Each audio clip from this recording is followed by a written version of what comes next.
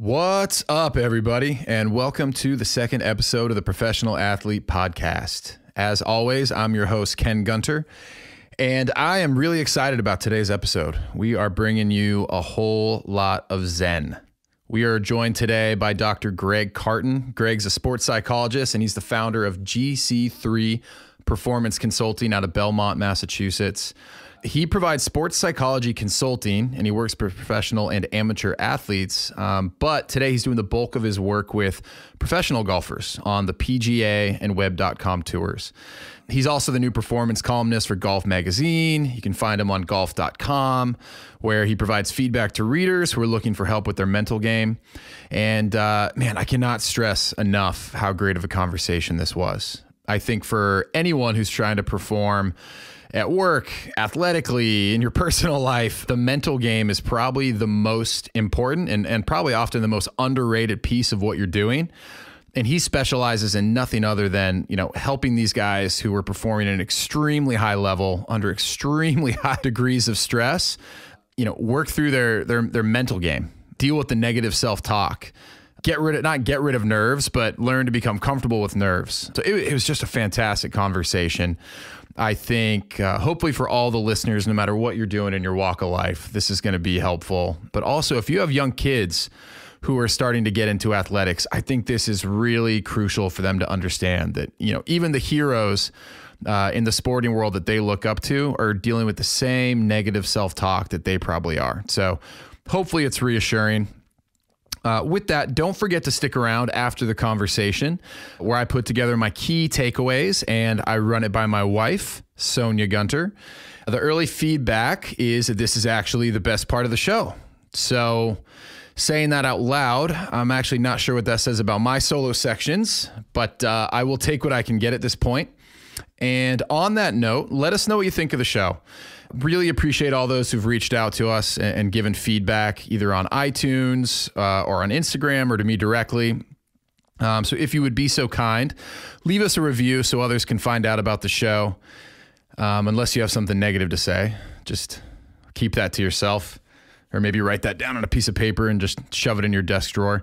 But yeah, let us know what you think. We really appreciate the feedback. If you want to follow us, we're going to be giving updates about the show on Instagram, where our handle is _professional athlete.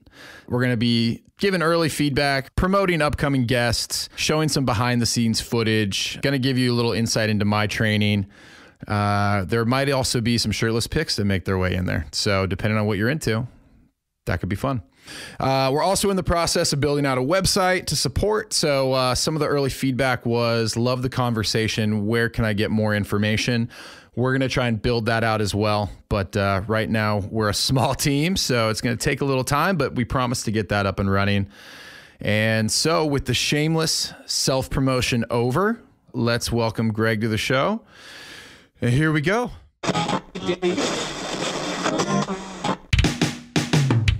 I gotta get up. I got too much to do. Yeah, I gotta get going. I gotta talk to you. It's time to start the show. First and foremost, man, thanks for joining today. I really appreciate it. Yeah. I've just recently became aware of kind of the work that you do in the arena of golf. Yeah. And I just thought, at a high level, kind of hearing what you're doing, it just seems so applicable, not only to sport, but just to life more broadly.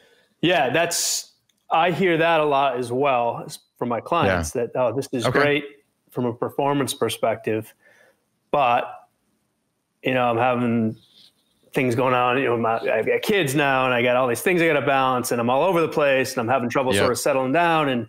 And this work has really helped in all aspects of my life. And, sport is, even at the highest level, performance, it's important to work there, but a lot of the issues that happen on the course or a court or a rink don't come from there. They come from somewhere else. So dig into that a little bit too. Yeah, no, that's a great point. And, so like I was saying before we started, I work in sales.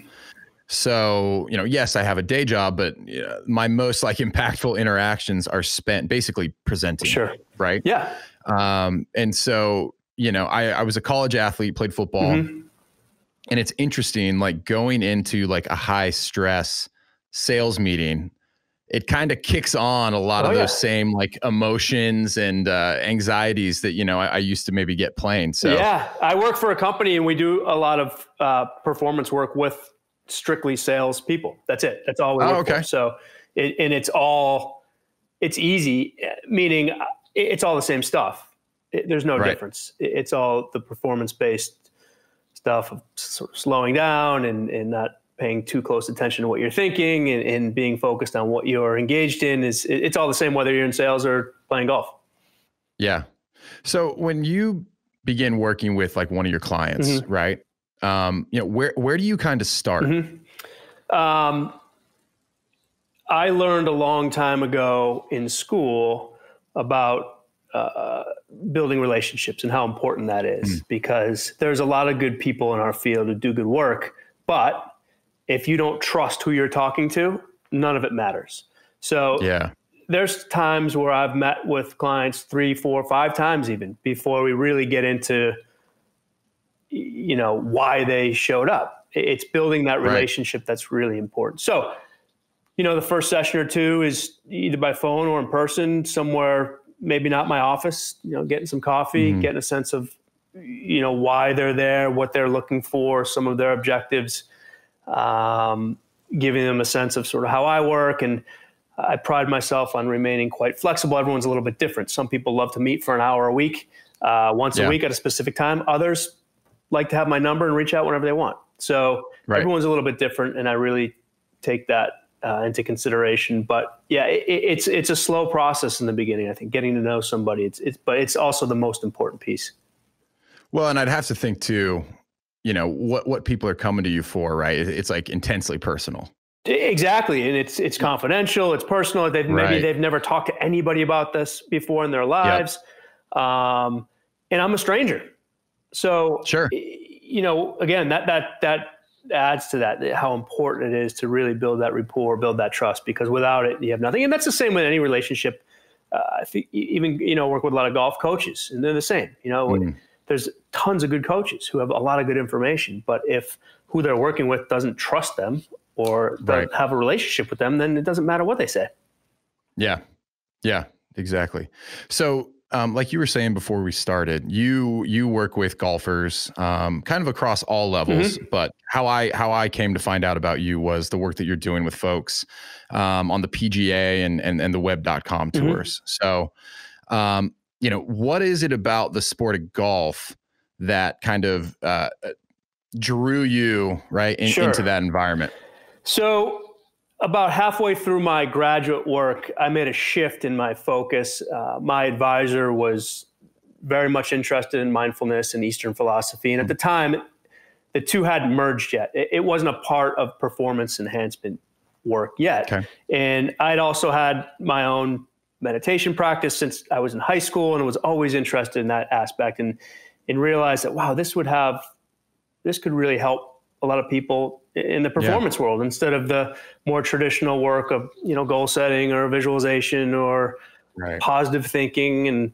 And in golf, what's interesting is, one, you initiate everything, right? You're not responding to someone pitching to you, or you're not, playing in a fast sport like hockey or soccer where you're just constantly reacting to what other people are doing. You initiate everything. In addition, you have all the time in the world to think. And as I said before, for better or worse. Nothing. Well, it's 99.9% of the time it's worse. It's never do you sit with your thoughts and something good creeps in. It's always something bad. And the more time we spend living in those moments and believing what we're thinking, the harder it is to perform. And all athletes have that sensation of getting in their own way, right? And that's what that is. It's having a thought, thinking you need to do something with it. And before you know it, you're not engaged with what you're doing, you're engaged in what you're thinking. And that can cause a major problem when it comes to performance.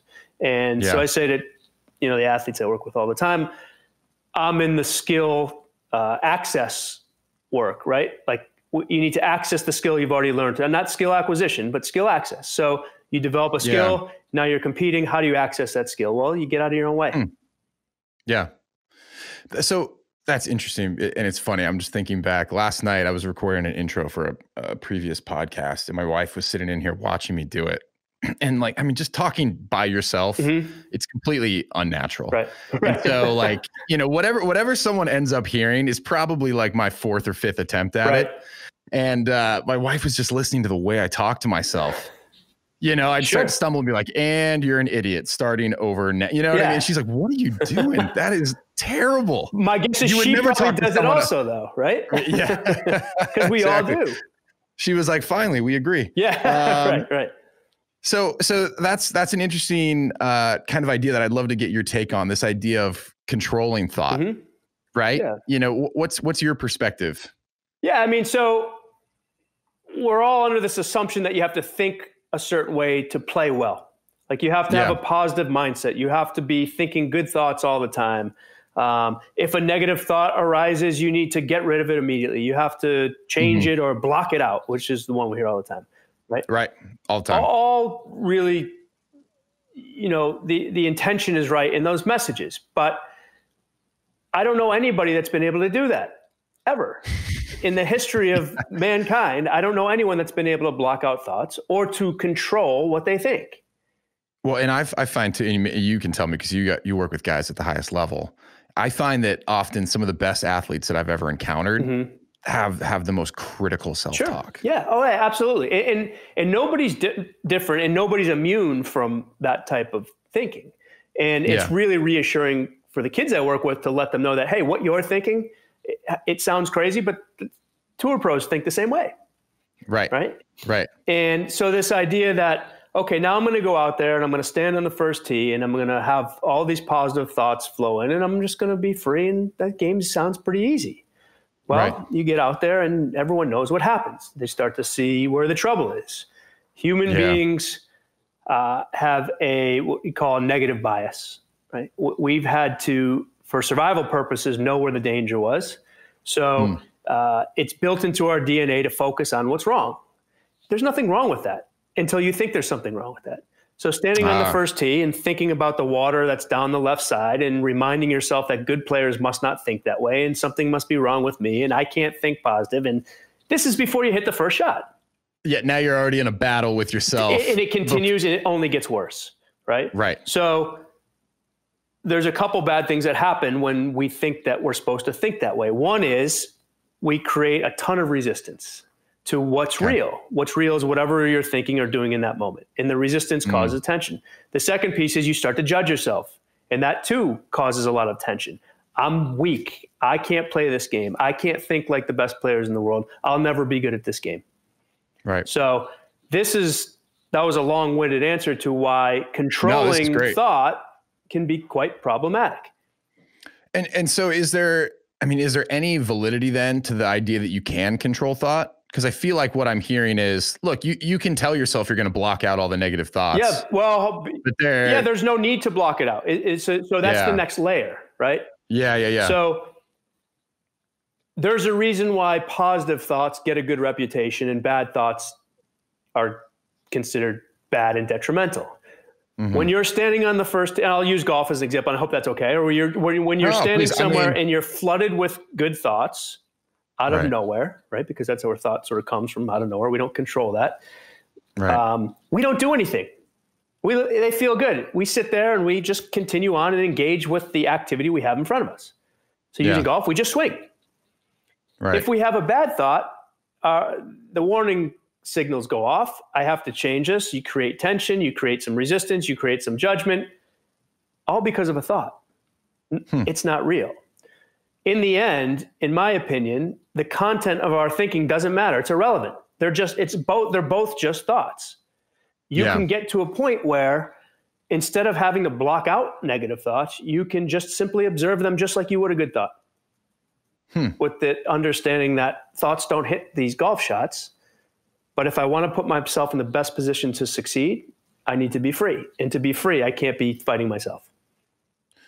So you mentioned earlier that, a lot of this for you was, and stop me if any of this is incorrect, if I understood incorrectly, it was kind of meditation, right? Was kind of like one of your foundational principles that kind of like gave birth to this consultancy that you do now, right?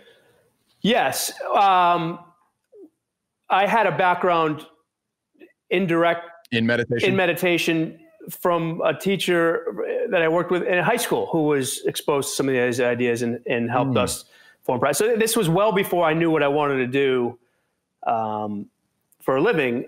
It just occurred to me when I was in grad school, and I had an advisor who was also very much interested in more what we call positive psychology or acceptance-based models of not fighting ourselves anymore, and learning how to observe thought and to see through it and to re-engage with what's real. And what's real, like I said before, is what we're facing right now, not our thoughts. Our thoughts are not real. Right. Yeah. And so I've dabbled with meditation. Yeah. I'm not going to pretend that I by anywhere, ready to be a yogi, right. A Buddhist monk. Right. But one of like kind of the exercises that I found to be interesting is like this idea of not trying to block thought. Right. Right. But acknowledging it and kind of just like letting it go. Does that fall in line with kind of like what you prescribe to your guys? Or like, is it, how do you have your guys deal with, hey, the reality is you are going to get negative thought at times where you're asked to perform at a high level. Right. How are you telling your guys to deal with those instances? Yeah, I mean, that's the idea. If you were to boil it down, this idea that you don't need to do anything anymore with your thinking. And for a lot of athletes, that's liberating right off the bat. Wow, I've always thought I had to think a certain way to play well. And I always ask my athletes, when you've played your best, what were you thinking about? And what did you do special that day? And the unanimous answer is, I don't know. Yeah. Yet we try to create this mindset of, this positive mindset to play well. When in reality, the sensation or the feeling that we derive from playing well is freedom of not knowing, of thinking nothing. Yeah. So, and again, we don't think nothing, but it's the idea that the thoughts don't register. Right? So you can observe thought. And again, even the most well-practiced Buddhist monks sometimes get stuck in thought. So don't judge yourself while you're on this journey. And it's only, moments here and there of not fighting ourselves to help create a little bit more freedom. It's not all or nothing. And I think a lot of people who, and I steer clear of mentioning meditation because a lot of, at the beginning at least.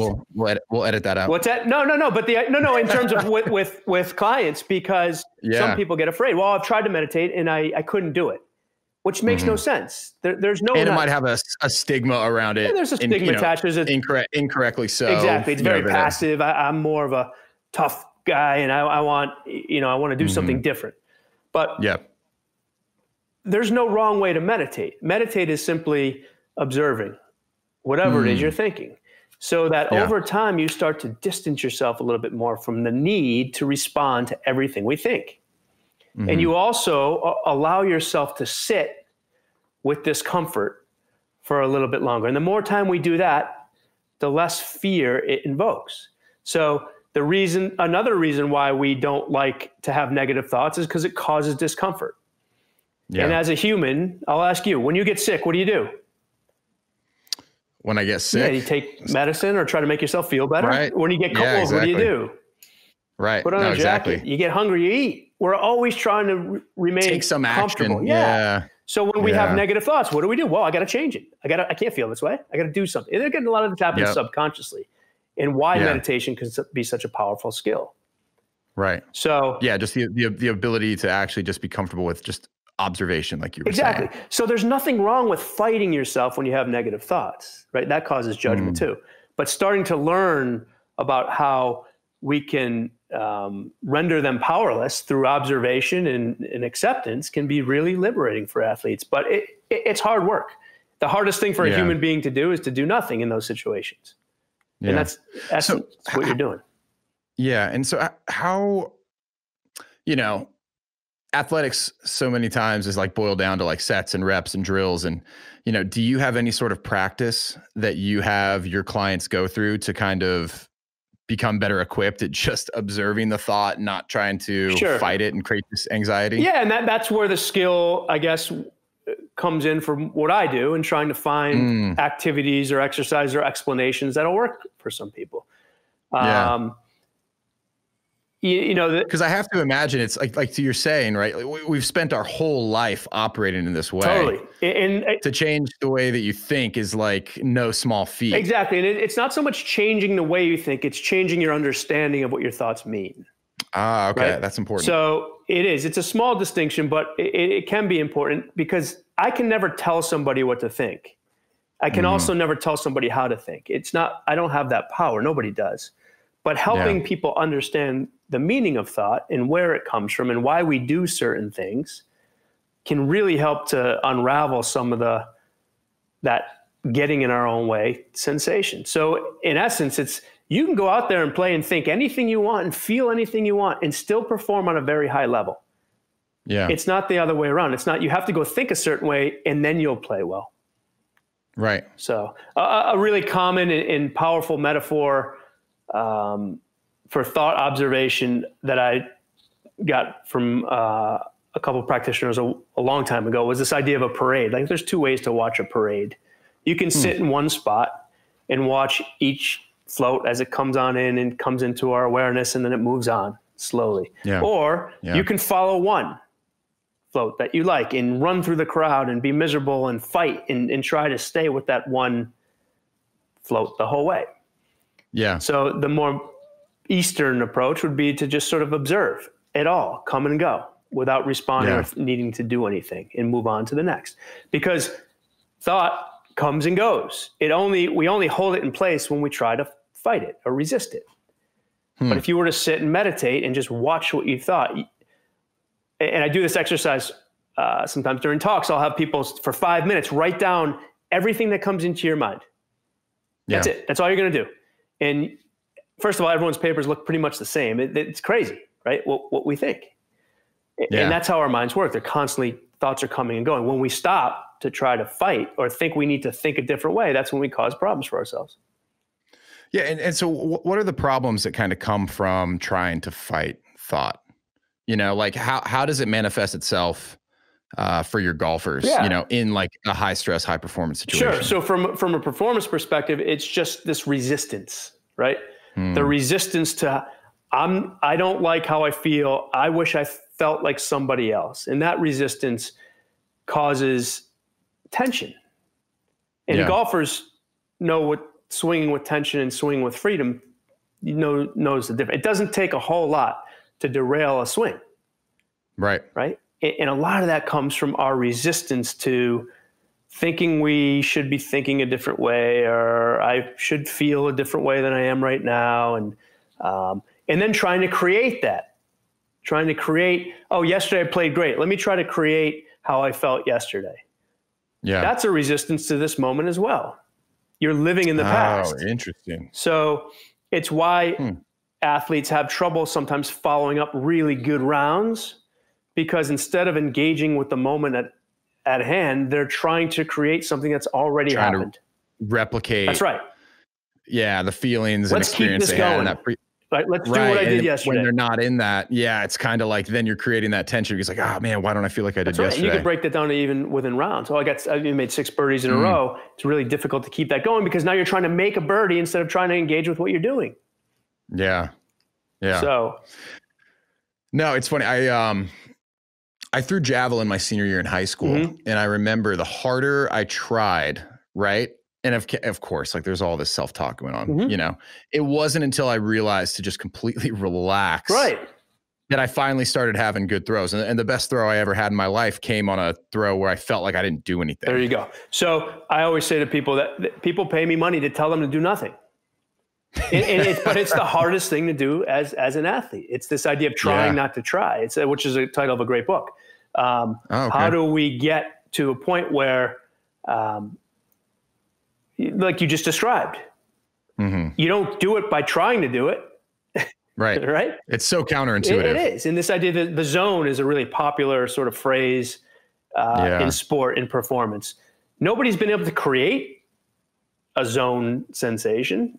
They just occur. And the more we try to create it, the farther away we get. So creating or recreating or holding things in place or avoiding, these are the things that we need to avoid. Yeah. Right. No, that makes sense. And like you said, it's very counterintuitive. It is. And I think, myself, a lot of athletes out there, a lot of people who are really trying to perform at a high level in their day jobs, at home, whatever. So many people similarly, I think, like if there's a problem, they want to try and fix it.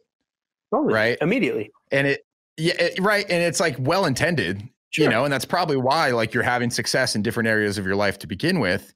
So to your point, right, to try and like come to acceptance with the fact that like the best thing you can do is just do nothing. It almost kind of feels like, like I just want to be able to like try and, you know what I mean? Pull some lever or change some action. Yeah, that's exactly right. So I don't remember where this was. Mathematicians, when they are faced with a really difficult problem to solve and they are having trouble figuring it out, don't grind away and try to figure it out. They put it away for a week and come back to it. Yeah. Golfers are the worst when it comes to this. A shot goes a little bit offline, there's an immediate fix. You can visually see it. They checking their hands, they're doing this. Working with a player right now who's competing out in LA and was really struggling. And his challenge for yesterday was to do nothing. And be aware of when you sense this idea that you need to change something. Yeah. Can you develop enough trust in yourself that you've developed enough skill to compete at a high level? It may be covered up. And the more you try to search for it, the farther away you're going to get. So his only challenge was not to play well, but to be aware of when he was searching. And he played all right. Yeah, just acknowledge those moments where that habit of, whatever that self-talk is, just, am I correct? And it's like, hey, just acknowledge when that starts happening. And that's all you can do, because a lot of this happens subconsciously. Right. Once you bring it into consciousness, it has no power anymore. It's just sort of there. Yeah. And that's the idea. But again, these things aren't very tangible. So a lot of athletes have struggled with this, right? Athletes want results, immediate, and something to, do. So it can be a tough sell. And again, gets back to this idea of there's a lot of good people who do what we do, and everyone's a little bit different in their approach. I don't know if this would work for everyone necessarily if they didn't buy into it. So finding that, right match is really important. So is there any credence to the idea of positive thought? Only in my belief, because you don't do anything when you have positive thoughts. That's why. They feel good. They promote freedom because we don't fight them. We allow them to just be there. But there's no study anywhere that says thoughts hit golf shots or thoughts cause us to do things. I love that. And you're right. It'd be great if it did. Has never hit a shot. No, it's what we choose to do in one having those thoughts that does. So positive thoughts will always be preferred. But I don't know another athlete that you can't tell someone to go out and think positive all day long. Right. And it sounds like the reason positive thoughts, not that they're bad, but they probably don't cause that same form of resistance subconsciously or consciously that we get from our negative. Right? Yeah. So you probably naturally stay a little looser. You're able to just kind of be more in the moment with the task at hand. Yeah. Yeah. They don't get in the way. How do you approach the idea of nerves, right? So in golf, it's an extreme example, right? I mean, there's a lot of money on the line. Yeah. There's a lot of eyes, and it's a highly precise movement where, I mean, literally it's a game of inches, but I mean, for someone like myself, like there's times where I have a big meeting, either it's with someone who's really important at a potential client, or maybe it's a certain time of the year and like, hey man, this deal could really make my quarter. It could really make my, and you can't help but kind of get that nervousness. Of course. how do you approach that with your clients? So, and I can go through this exercise with you. What do nerves represent? Where do they come from? I think for me, the nerves probably come more from a fear of not going to be able to perform when it counts. But when? It hasn't happened yet, right? Oh, right now, you mean? Yeah. Or you mean like usually when it happens? It's like right before. Right before, right. So the action hasn't happened yet. What you're talking about, what you're describing is a fear of something that hasn't happened yet, something that's in the future. So to me, what you're describing is you have a thought about what might go wrong. Right. A thought about something in the future that could go wrong.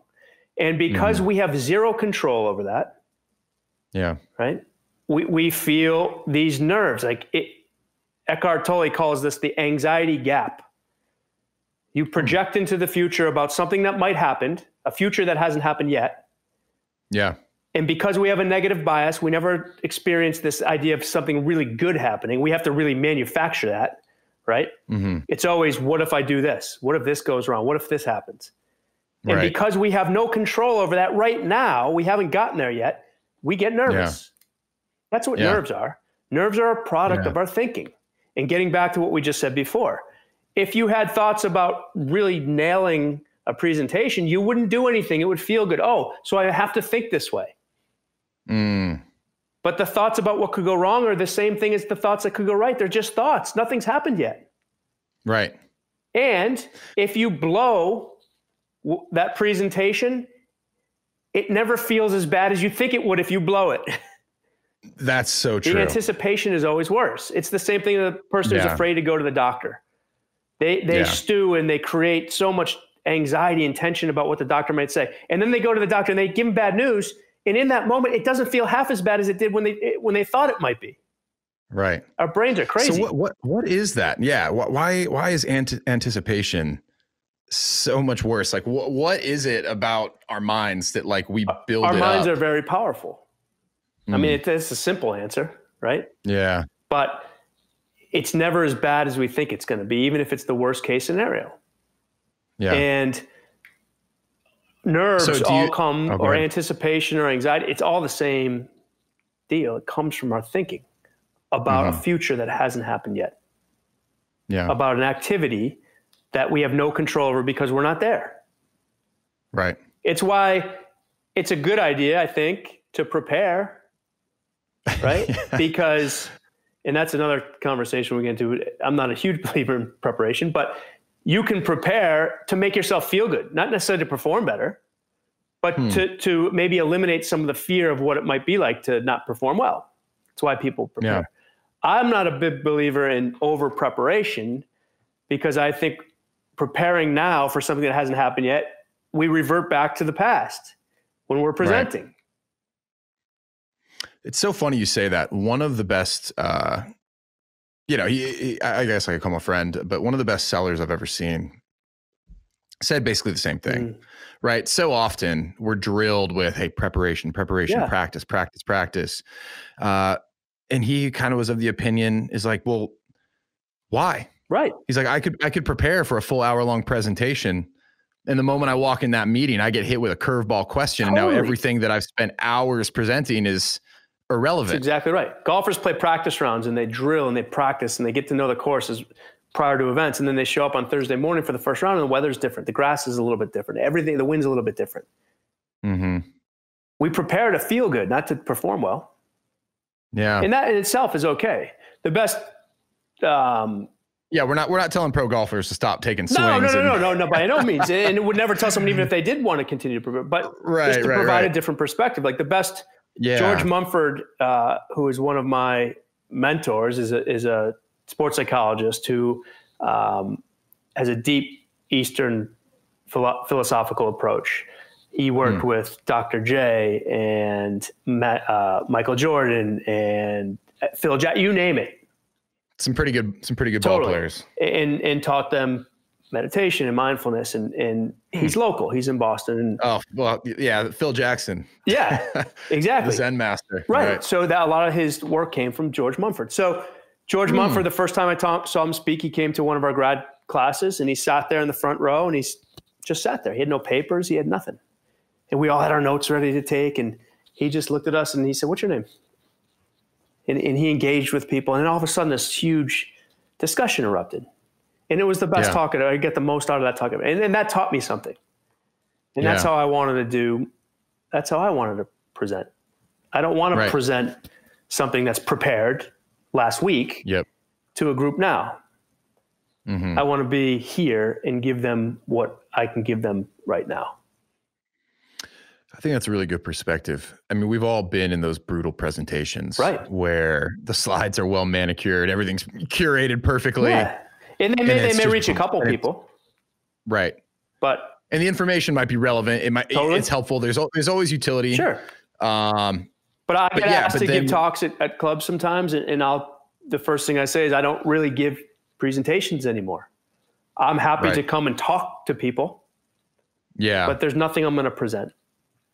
And I think people appreciate that too, right? Because at the end of the day, what I've found is like, whether or not someone's coming to a talk, like people want to be heard. They want to be heard and they want to be part of it.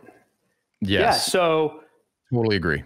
While there's no organization and you're getting a whole lot out of it. And and so anyways, getting back to this idea of preparing, and I don't know how we got on this, but that's my take. Good. And it's a different perspective. It's not the right perspective. It's what fits for you. But I get a lot of the similar responses that you just gave me. Oh yeah, you're right. I gotta go to all these talks and, some are okay, but most of them falling asleep. Right. There's no engagement. Exactly. There's no connection. Yeah. They could be good presentations, but there's still no connection. Right. So with that, I'm sure your golfers still get nervous. Sure. So what, not for you to like give everything away here in one podcast, but I mean, so like when someone comes to you and they're like, "Hey man, I get so anxious before these big shots." Is it really, and I don't want to say simple because I've already said like, I can already begin to relate to like how hard it is to not let these negative thoughts that, flood in, like start to have like some control over the way you're thinking and feeling.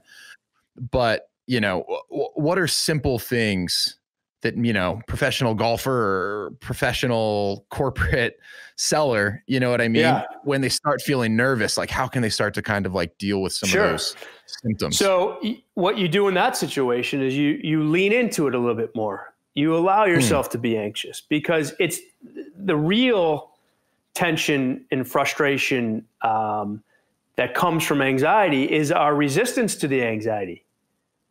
If you allow yourself to feel, you can still play great golf and be anxious. Yeah. You ask any golfer that's come down the stretch and won a tournament, how they were feeling, they all say they were anxious. They were all, not all, but a big percentage of them do. They were nervous. Yeah, I mean, they're all calm. human. Yeah, we're just human beings. That's exactly right. We're just human. Yeah. You can only do so much. Sure. But I can guarantee you one thing. If you're anxious, you can't do anything to not be anxious, but you also don't need to. And the more you sort of lean into that and allow yourself to feel it, you realize it's actually not that bad. I can be with this. It's not that bad. Yeah. That's the hardest thing to do, though, because it causes that discomfort. So subconsciously, we're, oh my God, I can't feel this way. I got to do my deep breathing, or I got to like visualize. I got to do something to change how I'm feeling. And these are extreme examples, but I'm a believer that you can play well and perform well and be anxious at the same time. Yeah. See, that's interesting. And that's so, I think, probably in contrast to what people think great athletes are doing. Right. That's absolutely right. Yeah. And that's where we get the kid that comes in the office and says, I want to be like Brooks Koepka. Well, that's not going to get you very far. One, you don't know what's going on in his head. It looks like he's pretty calm and collected, and he may be. Yeah. But trying to be like somebody else is a total resistance to who you are. And that's where our problems come from. Again, we're talking about, especially with a sport like golf, it's the smallest fraction that you can't measure tension, but if you could, it's a fraction of tension that could derail a golf swing. Oh, yeah. And any resistance to how we're thinking or feeling is going to do that. So it sounds like you have to accept the fact that if you're already getting anxious, you're going to get anxious in the future. Yeah. right? Like we're not going to be able to like wipe the slate clean and completely change the way that you think. No, not in the moment. Right. And you don't need to, but the more time you go along spending moments in that discomfort, the less you fear it, the less you're going to try to jump out of your skin. And over time, you almost develop a sensation that you're not anxious because you become accustomed to it. Right. Right. Yeah. Now, there are physical responses that we have to anxiety, right? We get our muscles tense up, we get sweaty, our heart rate increases. In other sports, that's beneficial. It's not golf. It's not pitching in baseball. It's not, right. So. No, football. You know what I mean? There's a benefit to getting your adrenaline flowing and feeling like you can run through a brick wall. That's right. Golf, skill sports. Not so much. Not so much, yeah. So. You said something that is, I've been thinking about it, this idea that anxiety it's fear of something that hasn't occurred yet. Yeah, it comes from our thinking. Right. And so now I'm sitting here thinking like, man, how much time do I spend, in an anxious state? And the people listening to this are probably like, God, this guy's so goddamn anxious. Like, I'm not that anxious, but I get anxious. And to me, tell me if I'm understanding this correctly. It really then becomes about not wasting effort and energy on things that haven't even occurred yet. It's about finding a way to become present in the moment. Yeah. So that you can perform. Yeah. And you only become present by recognizing when you're not. That's awareness. Oh man. You just put me in a pretzel. So you can tell yourself to stay present. I'm back to square one. Right. We got to start all over. You can tell yourself all you want. I'm going to go out tomorrow and be present all day. That's great. Yeah. To be present, you need to recognize when you're not present. You need to develop awareness of what you're thinking about. And this awareness skill is developed through meditation. And meditation doesn't, again, have to be legs crossed. No. Palms up. Yeah. Incense burning. Quiet. You can meditate right now. Just observe your thoughts. Right. Huh. Meditation is, and I don't think we think about it in that way usually. No, because everyone wants to try to accomplish something when they meditate. I have to do it this way. I have to do it the right way. Meditation, again, the best metaphor I heard to describe meditation was from Jack Kornfield, who's a meditation teacher. He's fantastic author, and he says it's the same thing as training a dog to stay, a puppy, right? You put the dog down. You watch it, and what's it do? It follows. Yeah, it gets up, moves, right? You recognize it, you go get it, you put it back. You do this 1,000 times in 1 minute. That's meditation. Yeah. Recognizing, being aware of when your mind wanders and coming back over and over again. You start to develop. Over time, the dog starts to stay. Right. Same with your mind. And so do you find that the guys you work with, because I have to imagine some of you, like my buddy Mike, you worked with Mike for a little bit, 5 years? Off and on, Yeah. Do you find that this might be a leading question, but I'll ask it anyways, that your guys do build that muscle, Yeah. I think what they learn over time is, and this comes from just consistent communication also, you start to develop a little bit more awareness, right? Yeah. It's not possible to live moment to moment all the time. Like I said before, even the most well-practiced Buddhist monks get caught in thought, get depressed, get anxious. So even that understanding sometimes is nice. Yeah. It's more the understanding that you can play well regardless. I think that's the idea. You can be caught that's so interesting. And thought could be whatever. If you're observing and sort of not judging, thinking you should be thinking a different way, then you can create enough freedom to play well. The hard part with golf is you can do everything right and still not play well. It's too hard of a game, but so, thinking about trying to apply this to everyday life. So, I mean, people are distracted, right? Name the arena that you're competing in: work, sports, maybe you're doing a CrossFit competition, you're doing a Spartan race, a marathon, whatever it is, right? the reality is like we all have home lives. We have social lives. We were talking about this earlier. Like I have a wife and 3 kids. Yeah. I think you have the same. How are you helping guys deal with not just thought as it pertains to like what they're trying to achieve in the moment, but like just the broader, diverse distractions that kind of come with being a human in everyday life? Yeah, I mean, exactly. Just being more aware of those distractions and where they're coming from, and especially if you have kids, like that's a good example. Like you want to be, when you're with them, you want to be with them.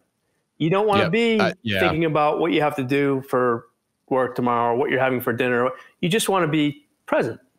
And there's simple things to do. You put your phone down. Like that's an easy one. But even then, it doesn't shut off the thinking, right? Right. So, using the same skill, being aware of when you're lost in thought about the paper or presentation you're doing tomorrow, and return back to this moment over and over again. So it's all the same. It doesn't matter where you're using these skills.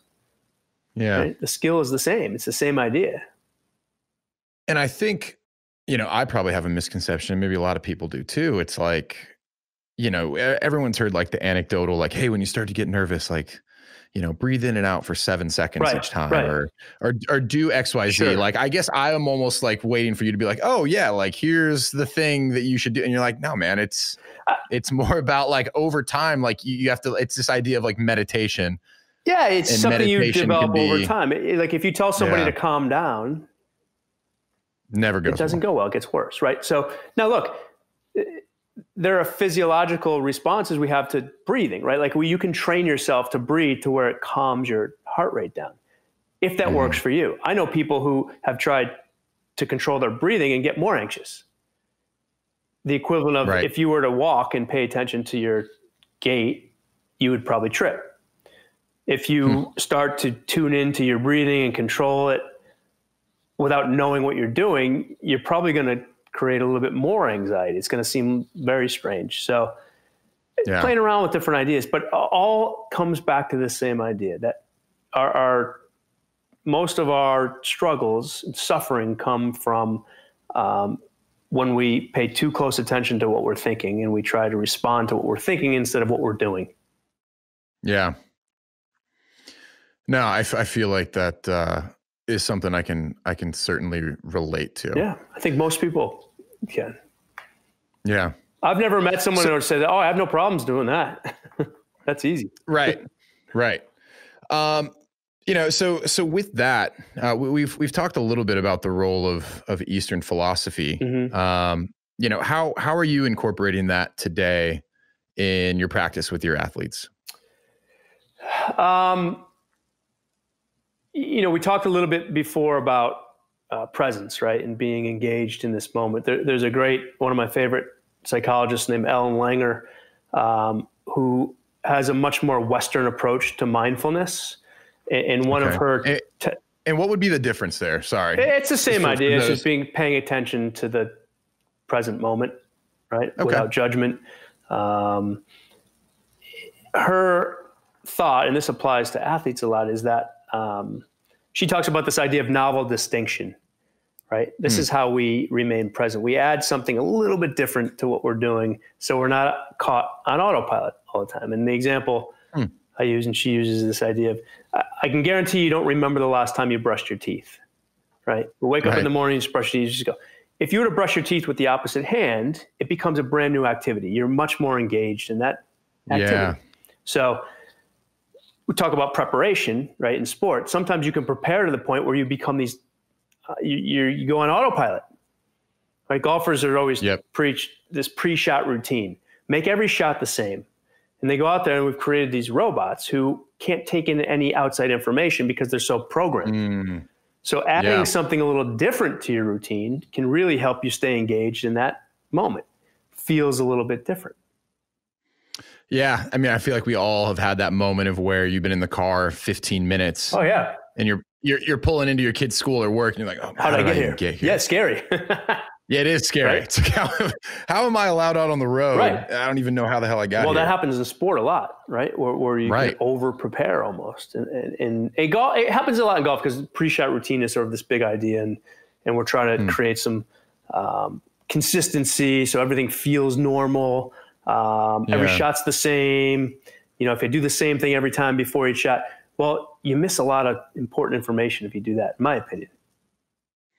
And it's interesting too, because like I have to imagine like there's certainly the benefit of like muscle memory, like, you know, so that yeah, but that's different. Right. And now I'm thinking about it too. It's like if you've, to your point, over prepared so much where like every time you practice a shot, there's the same type of inputs. Yep. When you get thrown a new input, maybe it's like the leaderboard or it's a bad shot the shot before, it's like you're almost not well equipped to deal with this new distraction because you've been doing everything in a box. In golf, instruction in skill development is steeped in consistency, right? Like you do the same thing over and over and over again. Yet, when you compete, you never hit the same shot twice. Right. Every shot is different. In fact, you can go across your life. You're never going to hit the same. Something's going to be a little bit different. Yeah. So it's strange in that, and again, the skill development piece is important. You need repetition to develop, like you said, muscle memory. But there's a difference between skill acquisition and then playing golf. Those are two different activities. Yeah. No, that's very true. And God, I feel that, I mean, like everything. Golf is such just like a good. Yeah, it is. There's a lot of parallels to life and other yeah, stuff. Right. Yeah, exactly. You took the words right out of my mouth. So when you're working with these pro golfers, you know, like we talked about how you'll have, you know, consultations over the phone, over Skype. Are you spending time with these guys like out on the course? Yeah, so that's where the best or at tournaments? Yeah, that's where the best. I'd love to hear what that's like. So when I go out to events, it's usually Sunday or Monday through Thursday during practice rounds, right? And there's a social piece to that. There's talking to these guys, getting, you know, into their lives and what they do, and for them, it's sort of creating this sort of team, you know, where they feel comfortable. Because there's a lot of distractions and it gets a little crazy. And then, getting on the golf course and talking just like we are now. No script, but things come up, right? As they're playing practice rounds, we talk about different scenarios and things that are going on at home maybe, or in other areas of their lives. And that's the best work. It's in that moment. It's real. It's what's happening in that moment. And in golf is, it's nice in that you can't go on the ice with the guys I work with that play hockey. Like, you know, you can get in on the course while they're competing, not while they're competing, but at least in practice rounds while they're playing and practicing. And it's great. It's a really nice environment to do that kind of work. Yeah. And I have to imagine like it's invaluable having a performance coach right there to get real-time feedback. You know what I mean? Because it's like, you can never really kind of capture like what you were feeling on one shot if you're trying to catch up right after, you know, after a round or days later, but like to have you there in the moment. That's a good point. Yeah, that's exactly right. And again, you get reports from guys maybe after rounds and stuff, but it's not the same. Being there in that moment. And again, those practice rounds don't really replicate competition, but at least it's a time to talk about things that are happening in that moment for sure. Yeah. What percentage would you say of, you know, tour golfers, guys on the tour are working with performance coaches? Is this something that's like now well adopted and felt to almost be like a needed tool in your toolkit? Yeah, I think it's very popular. I would say, man, 90% guys have somebody that they work with. Not just us. And then there's a fitness coach and there's a swing coach and maybe a chiropractor. I mean, there's a lot of different parts of the team now, but this team approach I think is gaining in popularity just to create some comfort, right? As best you can, and some consistency, right? Getting a consistent message. So, but it's quite popular for sure. Yeah, I have to imagine. So I could see how it'd be tremendously valuable. Does your practice, do you do any work with like people who are working in like the private sector?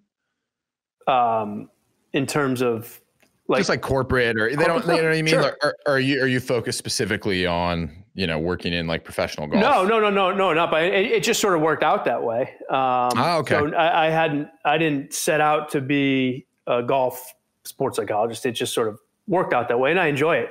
But I work for another startup, a company that has brought sort of sports psych and performance work to the corporate world. Very cool. What's that it's called? Valor Performance. It's Valor Performance? Valor. Okay. Yeah. Valor. Oh, sorry. I'll make sure we link to it. I'll check it's based here in Boston. And So the woman that started, she's fantastic, and she was an athlete and had a great experience with sports psychologist, and went to business school and wanted to bring this to the corporate world, and so that's what we do, and it's all done online, and we work with different corporations and have sessions over the computer, and we bring the same type of work to that field as well, and it's all the same stuff. It's easy for me, not easy, but the transition is. It's all the same stuff. That's basically what I'm trying to say. It's the same approach. It's people get the same type of result from that type of work. No, that's great. That's great. So, what are you kind of interested in right now more broadly? Certainly we can talk about, as it pertains to sports psychology, but is there anything that has kind of grabbed your interest in recent that you're thinking about pulling into your practice? That's a really good question. And the more and more I go along, the more I realize how important this idea of self-compassion is too. And this is something we didn't really get into, but this idea of the need to be kind to yourself. Yeah. And without it, we're sort of lost. And it's what's interesting is that self-compassion, being kind to yourself, isn't a big part of athletic culture, right? Like you're told, like you need to demand more from yourself. You have to be hard on yourself, and that's how you're going to motivate yourself. There's a lot of coaches who aren't kind to their own players. You know what I mean? Coaches, right? Exactly. So but there's so much research out now on this idea of if you can support yourself, nothing is so frightening. Meaning, if I know that if I shoot 60 or I shoot 80, I'm going to treat myself the same way. Now there's no fear of what could go wrong, right? You start to chip away at this idea of, hey, I'm going to be okay, because golfers or athletes or anybody, they're not so much afraid of the result. They're afraid of what it's going to feel like to achieve a certain result. The fear, right? It's all fear-based. And when we sense fear, we do all we can to avoid the fear or avoid the future that hasn't happened yet. And now we're avoiding instead of playing. Yeah.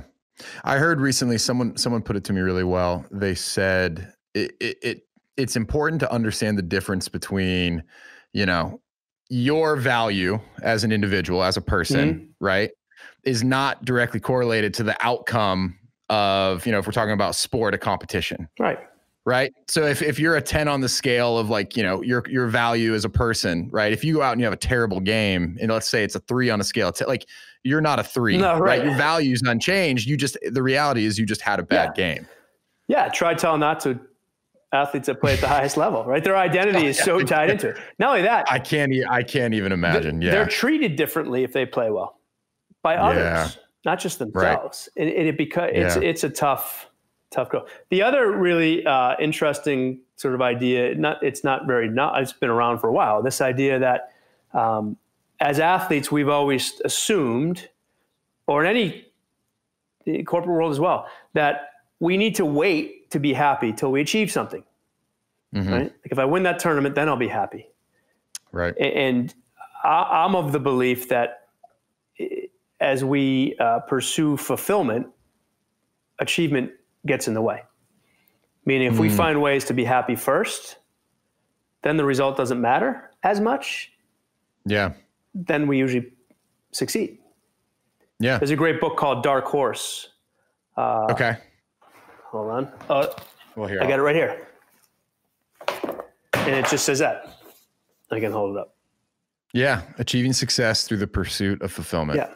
And I feel like, talk about a tough sell, but this idea that if we find ways to be engaged and fulfilled on our journey, that success undoubtedly is going to happen. Right. We just assume that we need to, and this is why people are miserable. I'm going to work my ass off until I'm 60 or 65, then retire, and then I'll be happy then. Right. Right. So now we're miserable our whole lives. Then we retire. Yep. Okay, where's the happiness? Right. Feels good for a couple of days, and then, well, this isn't what brought me happiness. I've wasted my whole life. Right. Yeah. I had John Wooden's book up on my library shelf, and I'm on paternity leave right now. And, there's a lot of early mornings spent with an infant. So I grabbed it off the shelf. And I mean, he basically, you know, in his own way said the exact same thing. Yeah. Right. The outcome is just a byproduct of all the work that you do along the way. And what you really should be doing, right, is like enjoying and getting fulfillment from all the work, from the journey. Yeah, the journey, right. Right? Yeah. Yeah. So I love that. It's a hard sell also, but this idea that the reason we feel happy when we achieve something temporarily is because we're not searching for another achievement in that moment. Right. And it's why it doesn't last. Because then once we start searching again, that happiness is gone. Right. So for someone who's an elite sports performance coach, right, how do you approach learning? Like where are you going to kind of, I mean, you've already, you know, mentioned multiple books, but like, how are you approaching your own kind of continued education and growth? Yeah. I mean, I learn a lot from peers and going to different talks and I read a lot. And I listen to what people are asking for, clients. And, you know, I wouldn't say I'm constantly evolving, but I guess I am in terms of what's important to me and what I feel like is important to, I'm not as concerned with helping athletes play well as much as I am as helping them find fulfillment, because I know that if we can do that, then good things will happen. So the process is maybe a little bit longer. There's no quick fixes. You know, you can have a good. How receptive are your elite athletes to that? Because I got to imagine, to your point, right? They're like, I just need you to clear this shit up so I can win this tournament. And some are receptive to it, and others aren't so much. And that's where you have the conversation that I don't know if I can help you. Right. Like, look, Paul Azinger, who's an announcer, played professionally and major winner. Anyways, he said during the U.S. Open coverage that golfers are usually just a good conversation away from turning things around. And he's right. And I thought that was genius. So that's true, but it doesn't always work that way. Right? It's building the sort of blocks along the way, the more longer term relationships that I think are most important. But there is something to that sometimes we're just a good conversation away from turning things around. Yeah, I love that. Well, so for people who want to learn more about you, right, where should we direct them? Where can they find you? I'm on Twitter and Instagram at GC3Greg. I don't post a whole lot of stuff, but I'm getting there. You're too busy helping. I don't know. And then I have a website called mindfulmindset.com that just has my information and a couple old things on there, but I'm trying to revamp that in the future. And I'm writing a book now, which I don't have a whole lot of information to share yet, but writing a book with a friend of mine that's I'm really excited about. It's going to be more of a collection of stories and conversations. Oh, cool. So, well, please let me know, when you're getting ready to launch that. I'd love to. I will for sure. One, read it, and two, help you promote it. Man. That sounds great. I will for sure. And then, did I see that you're also now the performance columnist for golf.com? And golf. In Golf Magazine. Sorry. Yes. Golf Magazine, golf.com. I have a monthly column on there where I answer reader submitted questions, which is actually pretty cool. It's responding to what people want to hear instead of writing what I think people want to hear. So I was looking at that and I thought that was great. So that's another great place. Maybe people can get in touch with you. Thanks. Especially if they're golfing. Yeah. And it's funny. It's because all the questions are, if you're a golfer, you felt one of those questions before. We all have the same questions. So it's, that's been fun. That's been a lot of fun. Awesome. Well, thanks, Greg. I really appreciate having you on. Yeah. Thank you. This was great. I appreciate you having me on and enjoyed talking. Mommy, you better go ask Mommy, Daddy. All right. And here we are again with the fan favorite where I run it by my wife. Hello, Miss Lady. Hi, Kenny. So, man, that was such a good conversation. Yeah, he was awesome. I'm like still fired up about it. I know you are. I know. It was just so good. So when I was sitting and listening to it back trying to take notes on like what I thought the big takeaways were. Like my list just kept growing. You know what I mean? Yeah. Like I felt like there was just so many things that were important, and that like if you could just try and like, you know, integrate it and try and implement into your life would be such a big help. Now, you're not a professional golfer, are you? No, I'm not. Did you take much away from this conversation? I think probably the biggest thing, and it's kind of a common theme on all of the podcasts you've done so far, but there's just no quick fix for things. So funny you say that, because I have that written and starred on the back page. That's right. I think he said those words exactly. There are no quick fixes. Yeah. It's more of like a lifestyle change and a conscious effort you're making. Yeah. But that's like with everything though. Yeah. Right. It really is. And I feel like when you talk to people who either are doing something, you know, at like what we consider to be like the elite level, or people who are like working and training people at the elite level, like they all say the same thing. Yeah. It's like, there's no quick fixes. Like it's hard for everyone, you know, and it like takes time and consistency, which I always say, and people are probably sick of hearing, but yeah, no quick fixes. Yep. Yeah. So one thing that he said, well, a couple of things that he said, but the first thing that he said was, you know, you can't control what you think, right? Which I think is something that we've incorrectly probably been taught our whole lives. You know, like we even try and tell our kids, like, think positive, and there's value in that. And there's a reason we tell them that. But like quite literally, for whatever reason, people can't stop the thoughts that kind of like flood into their head, you know?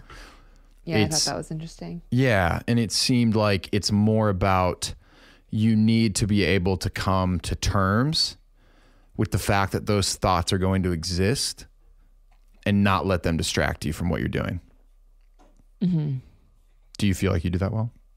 No. No. I think that a lot of people don't do that well. Yeah. No, I definitely don't. Try to, but I don't. And then the next big point was this idea of, you know, and it's only 3 words, but there's so much that goes into it. This idea of like resistance causes tension, right? So resistance can mean multiple things, but when it pertains to thought, it's like when you have a bad thought flood your head and you're trying to do something. It could be a shot on the PGA Tour. It could be prepare for a speech. It could be any number of things, right? When you have these bad thoughts, you start going through this whole process of like, I got to get this thought out of my head. Or it's like, oh, this thought is like causing fear and anxiety because I'm afraid of failure. But like what that's really doing is you're starting to have like resistance. And oftentimes it sounds like what you're having resistance to is something that hasn't even happened yet. So it's like, it's so weird that our minds do this because it can't be a good thing for us. But just these thoughts create this resistance that then in turn creates this tension. And that's actually, ironically, what causes us to underperform. Mm-hmm. You know what I mean? So I thought that was super interesting. The other thing that he said when I was like, you know, hey, can I just start doing some breathing exercises and get my mind right? He was like, maybe. He's like, yeah, maybe. I don't know. He's like, they might work. They work for some people, right? But, you know, it's not that you get rid of this anxiety. It's that you inevitably need to be able to come to terms with it. Yeah. I thought that was really like a cool way of thinking about it. I know. He like put me in like a Vulcan mind meld at one point. I don't know what that means. Oh God. I don't even know how this marriage works sometimes.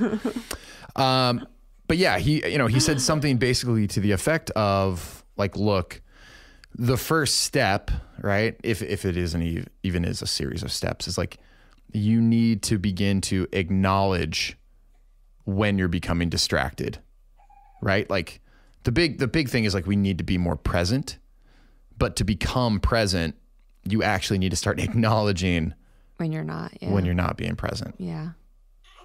Vulcan mind melt. Okay. Okay. So, like I actually like meditation. We've tried it a little bit. Yeah. I would like it more if we were on vacation and I wasn't worried about children. The baby in the background. Yeah. It's funny. This is a 2-person session, but it always quickly becomes a third person in the room. I think every time I've tried it with you, it's been helpful and I've liked it. Yeah. But it's just hard, especially with an infant. Mm-hmm. Well, and I think though he said something that was kind of profound in that, like, meditation does not have to be something where it's like you're looking to achieve. And yeah. It's like meditation is really being conscious about the thoughts that you're kind of processing and acknowledging them. And you can do that at any point in the day, you know? Yeah. So that kind of made me go, So I thought that was a really important takeaway. I mean, honestly, it's like, to break this down, I almost just want to tell people to listen to it again, you know? Yeah. Even having the conversation with them, listening to it back, I was like, oh man, that's a really great way to think about it. And I think the thing that I appreciate too is he's like, look, this is not the answer for everyone, right?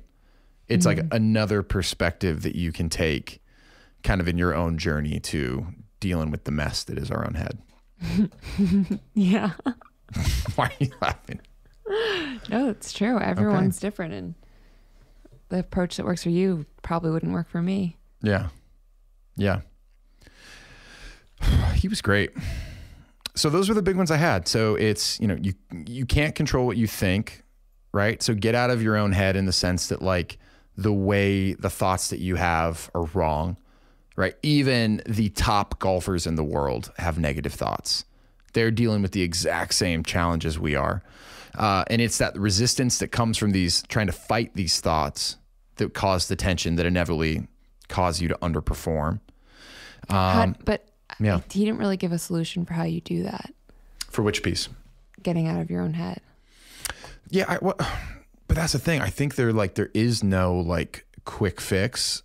Like we said, I think it's that what you need to do is, oh boy, we're gonna have to call him back. What you have to do is like acknowledge the fact that you're having those thoughts, right? And then realize that those thoughts really have no power unless you begin to resist them. And then those thoughts cause you anxiety, which then causes you to like tense up. Yeah. So I think what he was trying to say too was like, by going through this, you know, meditative practice, as he kind of refers to it, of like acknowledging the fact that these thoughts are happening, acknowledge that they're causing anxiety, eventually you can kind of come to terms with the fact that they're there, but they really don't have any power. I feel like, you know, I'm not that anxious, but I do get anxiety that like I'm not doing enough. Like, oh, I have all these goals and things that I want to accomplish. Oh, I know you do. Yeah, I know you do. And they're but it's like I'm getting anxious about something in the future that hasn't even happened yet. Yeah. Or a goal that hasn't been achieved in the future, and it's affecting my now. Yeah. That was deep. This is a deep, deep show. Yeah. About as deep as a puddle. So I don't know. I thought that was awesome. And he listed some really good books. So I'm going to link to those. I'm going to try and read a couple of them myself because I haven't read those. But, you know, if he thinks they're worthwhile, then I'm in. So that was good. Anything else? Anything else you want to wrap up with? You're going to let me wrap up? Yeah. Any pressing thoughts? No, I thought it was really good. He was really fun to listen to. You could tell he really loves what he does, and that makes people more interesting. Yeah. No, you're right. That really did come through. Yeah. Yeah. It was certainly a passion for him. Yeah, definitely. How are you sleeping? How's it going with the baby? Well, we're getting there. It's a work in progress. Yeah, I'm sleeping fine. You, however, now we're getting there. We'll keep people abreast of how our child's sleeping over the course of this show. But all right, well, we've got a really good, exciting guest next week. So yeah, I can't wait to keep this thing going. Who's next week's guest, Kenny? I got to figure that out, Sonia. I just realized I don't know. All right, well, let's wrap this up. I think that was a really good show. All right, see you later. All right, see you later, or in about 5 minutes downstairs. All right, bye. Bye.